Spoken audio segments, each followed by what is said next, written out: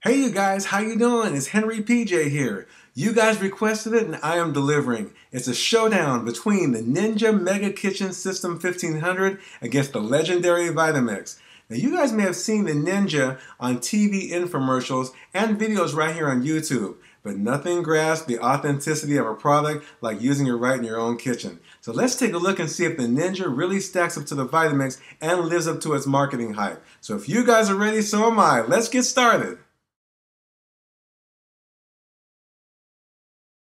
Now Ninja claims their machine has a 2 horsepower motor, the same as the Vitamix.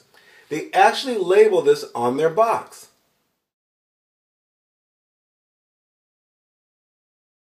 Now this model Vitamix has a 2.2 peak horsepower motor, and that's close enough for our showdown today. Now when a company advertises a product that is half the price of an industry-leading product, such as the Vitamix, and claims to be just as powerful, the first thing I tend to look at, you guys, is the build quality. So let's take a look at the Ninja. It has a 72-ounce square blending jar with easy-to-read black markings for measurements, allowing you to fill the jar up to the entire 72 ounces, which I like. It has an easy-to-hold handle, which should accommodate most size hands. It offers a 3-tiered blade system, if you can see it in there, which Ninja claims to give you a complete nutrient juicing experience. Yeah, I had to memorize that, you guys, okay? And they also look like they could shred a moose in there, okay? Now there's also a built-in pour spout, and the lid fits firmly in place. Okay, so here's my issues with the blending jar. 2 things I found to be very cumbersome. Placing it on the blender base takes some practice. It has to be placed at an angle first. Okay? And the trick is to remember to make sure that the measurement markings end up facing forward as you lock it in place. To me, that's too much trouble. With the Vitamix, I can place it at any angle, no guesswork, and there's no cumbersome locking mechanism. I also found removing the lid to be an unnecessary amount of work. You have to press a release button, lift the handle, and then pull it off. Okay? Placing it back on was equally as cumbersome because you have to align these 2 arrows first, press down on the lid, and then lock down the handle in place. Okay, you guys, now to be frank, the entire jar design for the Ninja seems cheaply built. From the lid with the handle to the flimsy pour spout cover that will undoubtedly break off in a short amount of time. Inside, I found the blades to be insanely sharp, and they don't lock in place to protect the user. So when blending thick ingredients or for cleaning, you have to remove the blade assembly to get the food out. And this can put the user at risk for injury. It happened to me already, you guys, so that's why I know. And also, when placing the blades back in, ooh, see, I just did that, you have to be careful not to scratch the inside of the jar. The Ninja has a spill-resistant plastic body with a membrane keypad that is sealed to protect from spills. It has 6 pre-programmed settings: power, pulse, dough, blend, crush, and a setting for the included single-serve cup. It also has built-in suction cup feet that grip firmly on most surfaces, which I actually thought was a nice touch. Okay, so here's my issues with the Ninja blender base. There are really only 2 speeds meant for the 72-ounce blender jar, and the slower speed is not very slow. Now there's also no manual control. Now the dough speed, which is slower, can be used with the blender jar, but it's labeled dough, okay? And then the blend button is already considered high speed, but in order to get the best blend, you have to press the crush button. So especially if you're using ice. And in my test, I found the crush to be only about 5% faster than blend. So I'm going to show you that. Okay, so I'm going to press the blend button first, and then I'm going to press the crush button right afterwards.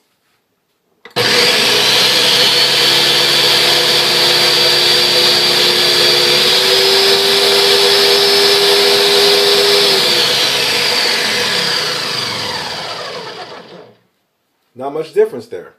And the single serve button, which is over here, has to be held down for the duration of the blend. So I'm going to show you that. Okay, I got the small cup here for the single serve. All right. So I'm going to press that, and you have to hold it down.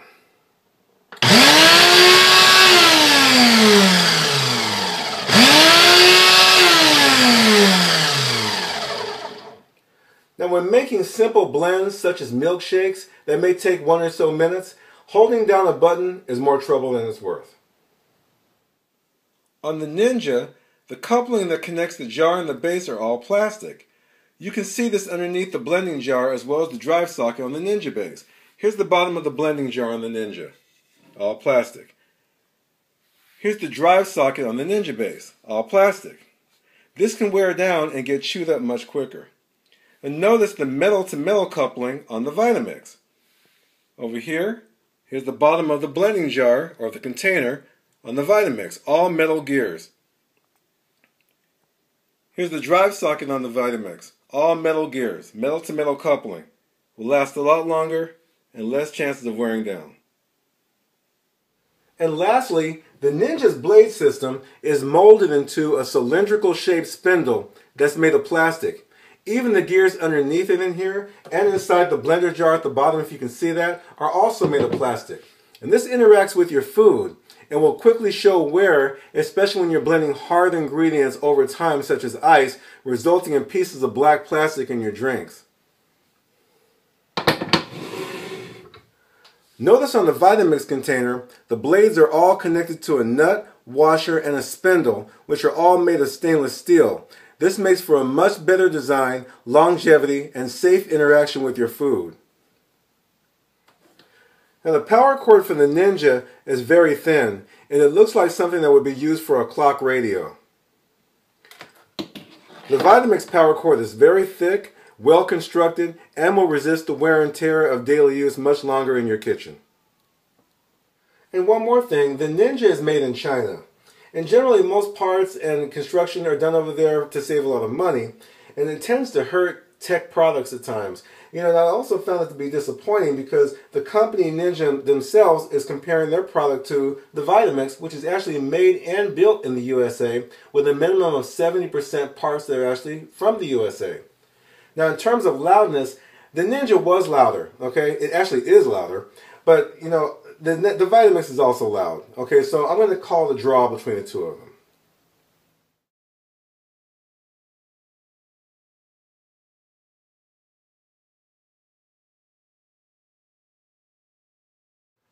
Okay, you guys, so the ingredients in both blenders are tomatoes, carrots, red bell pepper, cucumbers, spinach, and a cup of ice. Now, both blenders have the same amount of ingredients. The Ninja's blade system takes up a lot of space, which gives off the impression that it has more ingredients. I'm going to set the Vitamix on the puree setting, which lasts about 1 minute.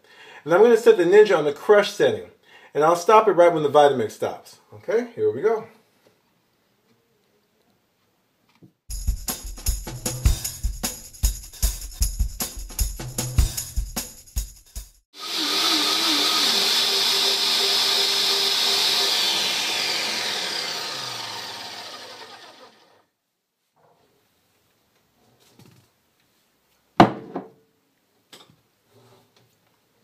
Okay, let's start with the Ninja. Let's take a look and see how that turned out for us here. Uh-oh, uh-oh. Okay, it's got a lot of texture and a lot of bits in there of the vegetables. If you can see that. I'll show you a close-up in a moment. Okay, if you can see that so far. Okay? Alright, let's do the Vitamix.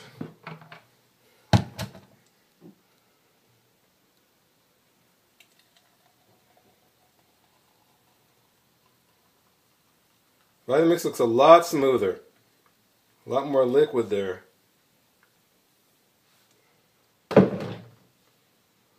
Okay, so you can see on the Ninja over here, on this glass, you can see a lot of the vegetables still. On the Vitamix, you basically just see a lot of foam and a lot of smooth liquid here. Okay, and that's what we're getting. Okay, so this is the Ninja's drink, and that's the Vitamix's drink. And they both look totally different in color. The Vitamix's drink looks a lot lighter in color. So let's take a look at the Ninja. Okay, it's very thick. It's more like a salsa verde. And I can assure you guys it wasn't drinkable. Alright, let's take a look at the Vitamix drink. Very smooth. Very rich. And it was really good, you guys. I really enjoyed it. It was a very good drink. I tell you, it was very well blended. You guys want to keep in mind that both these machines are 2 horsepower motors. They both blended for 1 minute using the same vegetable ingredients. So from my testing, the Ninja does not stack up to the Vitamix.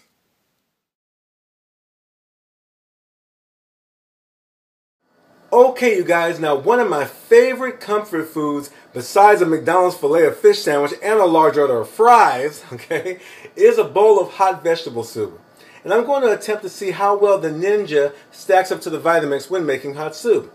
I have prepared a soup base of vegetable stock with tomato puree, and I'm going to put 3 cups of the soup base into each blender, and I'm going to incorporate a few veggies into it for texture.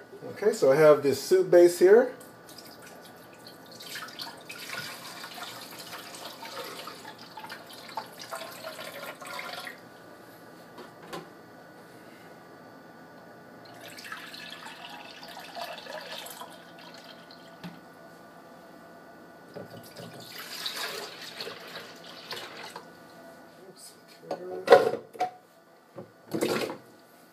Celery and some corn.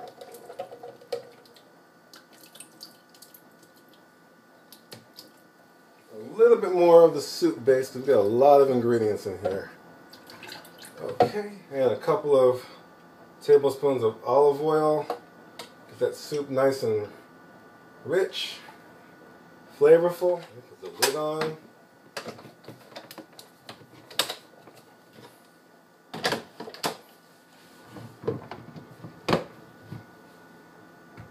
Okay, now I'm going to set the Vitamix on the hot soup setting, which runs about 5 minutes. I'm going to use the crush setting on the Ninja since it's the fastest speed. And it's important to know that neither of these machines have heating elements. The soup is heated by friction of the blades and the power of the motor, okay? Alright, here we go. I'll see you guys in 5 minutes.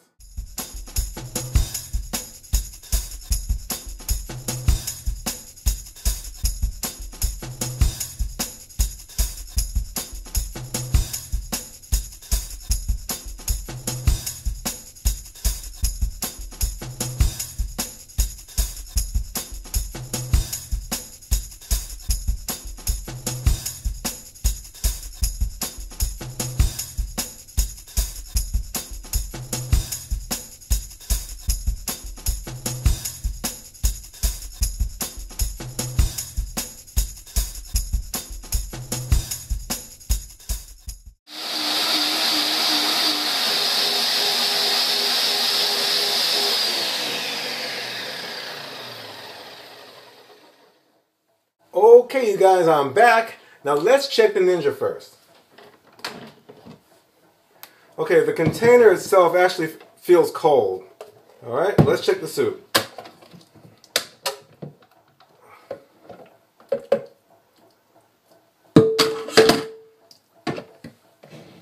Okay, I'm putting my hand on it, you guys, only because I can tell you right now, it's ice cold. What I did was I refrigerated the soup base overnight, so it was very cold, but this is really, really cold. You want to know what the texture looks like? This is the texture for it. Not too bad, but it did blend for 5 minutes, but not bad. Okay, there you go.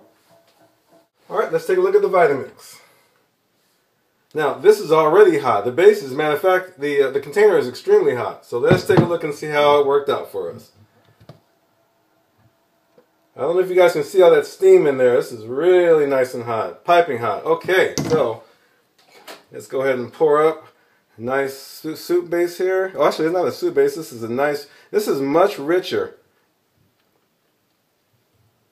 Nice and hot too. So that's going to be a good soup. I can't wait. I can't wait till this demo is over. Okay, you guys, I actually wanted to do a follow-up to the soup video.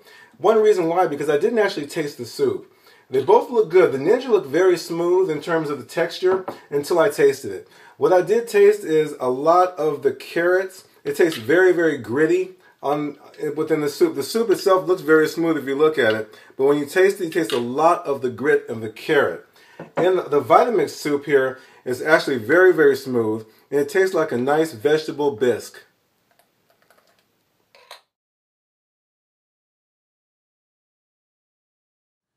Okay, you guys, thank you so much for hanging out with me. And I hope that the video helped and gave you more of an insight about the truth behind infomercials, such as the one for the Ninja. Not everything works the way it's advertised. And what's important to know that these people who star in these infomercials are generally paid actors or even employees of the company. Case in point, that bald guy with the glasses, he's the CEO of Ninja. Haha. And notice how he shuts off the Vitamix before it even starts blending? I wonder why. So, you guys, I am the same way. I get caught up in infomercials too. They are very convincing. But you want to come here and look at videos like this one or of real people using these products in their very own home. Now, we'll be coming up with a website blog. I'm going to be on Twitter. I'm going to be also on Pinterest. We'll be having giveaways for you guys as well. So now I'll have that information available to you very soon. So stay tuned, and I will see you all next time.